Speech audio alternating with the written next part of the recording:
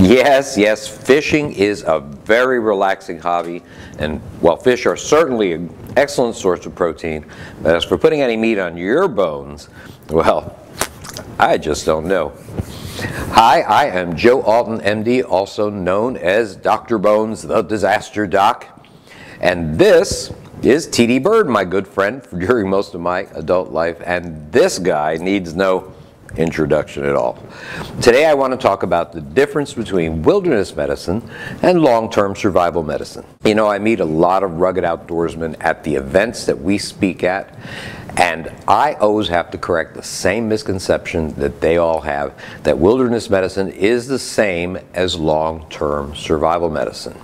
I don't think it is. I don't claim to be a wilderness medicine expert, even if I am a member of the Wilderness Medical Society. I am just an old country doctor figuring out ways to get your family through a truly major disaster. There are medical strategies for short-term scenarios that are widely published, and they're both reasonable and effective.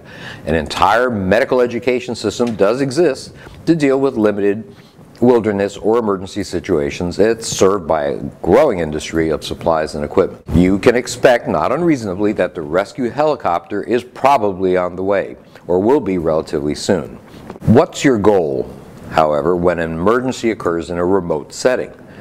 Well, the basic premise of wilderness or just regular emergency medicine is to evaluate the injured or ill patient, stabilize their condition, and transport that individual to the nearest modern hospital, clinic, or emergency care center. Now, this series of steps makes perfect sense. So you're not a physician, and somewhere there are facilities that have a lot more technology than you have in your backpack. Your priority is to get the patient out of immediate danger and then ship them off. This will allow you to continue on your wilderness adventure and get that person taken care of. Now, transporting the injured person may be difficult to do, sometimes very difficult, but you still have the luxury of being able to pass the buck to those who have more knowledge, technology, supplies, and why not? You aren't a medical professional after all. But one day, however, there may come a time when a pandemic, civil unrest, a terrorist event may precipitate a situation where the miracle of modern medicine may just not be available. Indeed, not only not available, but even to the point that the potential for access to modern facilities no longer exists. We refer to this type of long-term scenario as a collapse. In a collapse, you will have more risk for illness and injury than on a hike in the woods, yet little or no hope of obtaining more advanced care than you yourself can provide. It's not a matter of a few days without modern technologies, such as maybe after a hurricane or a tornado. Help is just plain old not coming. Therefore, you have become the place where the buck stops for the foreseeable future. Well, few people are really prepared to deal with the harsh reality of a long-term survival situation. To go even further, very few are willing to even entertain the possibility that such a tremendous burden might be placed upon them. Even for those stalwart men and women that are willing, there are few, if any, books that will consider this drastic turn of events. Here's one, the Survival Medicine Handbook by myself and my lovely partner, Nurse Amy. Sorry for the shameless plug. Yet the likelihood of your exposure to such a situation at some point in your life may not be so small.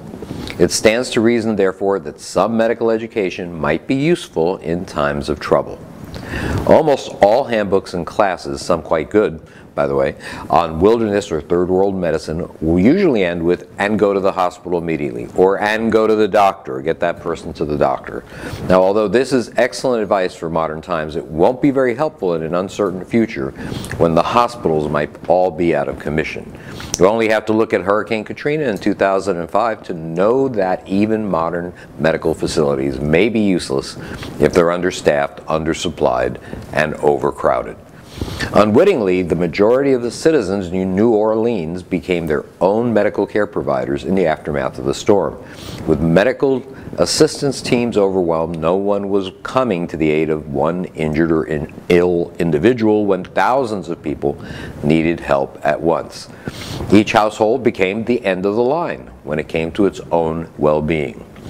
What if there was an EMP, an electromagnetic pulse, or other long-term disaster? Would you be ready if you were off the grid for good? If you become the end of the line with regards to the medical well-being of your family or group, there are certain adjustments that have to be made. Medical supplies have to be accumulated in quantity to deal with varied emergencies, and you even have to consider things like dental emergencies. Medical knowledge has to be obtained, accessed, assimilated, and has to be shared. Sometimes that medic needs a medic. Get that knowledge by taking first responder or wilderness medicine courses, but then take this knowledge and adjust it to fit the mindset that you have to adopt in a collapse scenario.